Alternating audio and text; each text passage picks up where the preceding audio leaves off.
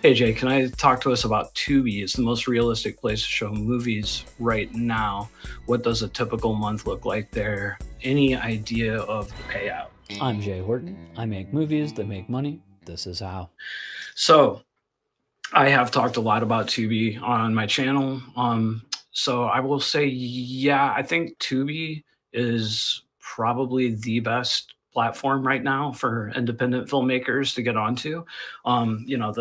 The problem with Tubi, the main problem is, it's a large streaming network, and they do not accept direct submissions. It's not like Prime Video Direct where you can just upload directly.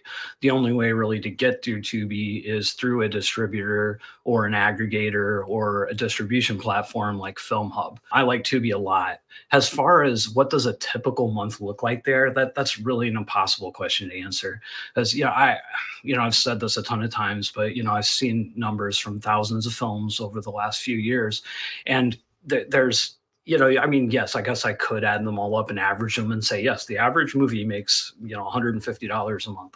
But the numbers are everywhere.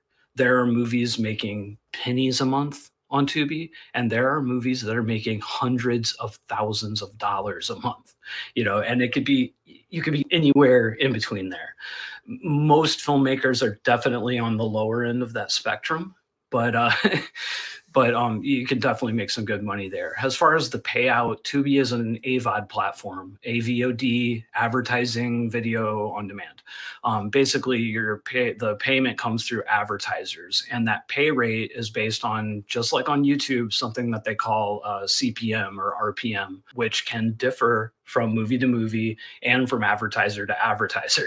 So it's really hard to say. I was talking to a distributor a few months ago, and they were saying that the average CPMs or RPMs on Tubi range between $7 and $9, which basically means for every 1,000 monetized views, you get around $7 to $9.